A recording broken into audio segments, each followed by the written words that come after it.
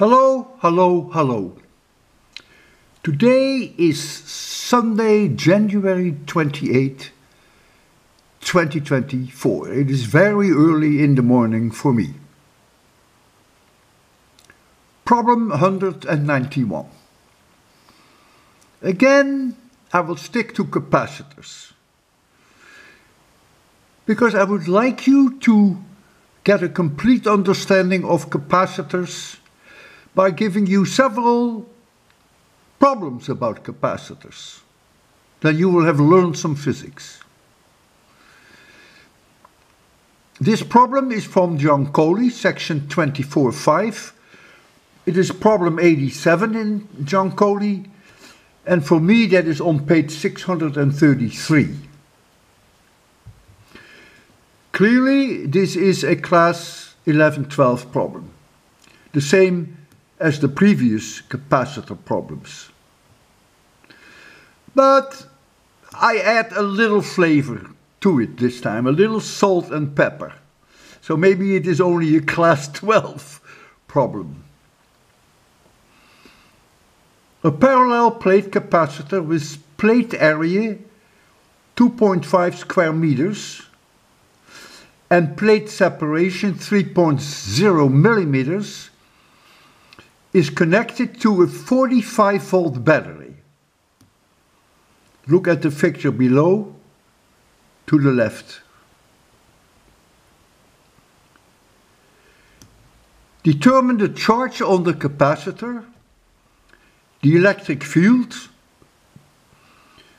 the capacitance, and the energy stored in the capacitor. So I need 4 answers.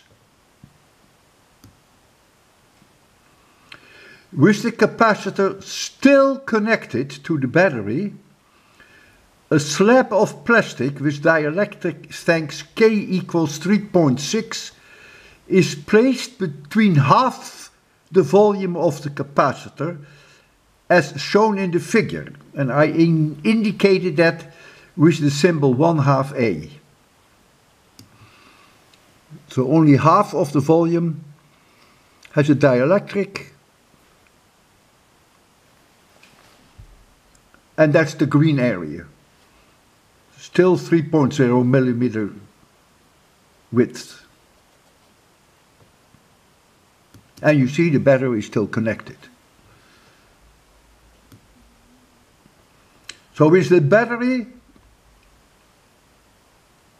with the capacitor still connected to the battery, a slab of plastic with dielectric strength K equals 3.6 is placed between half the volume of the capacitor as shown in the figure. Last question, what now are the new values of the charge on the capacitor, electric field, capacitance, and the energy stored in the capacitor? Thus again, I need 4 answers. So this is the first time that I introduced dielectrics in my problems. I would say still an easy problem, maybe not class 11, but certainly class 12.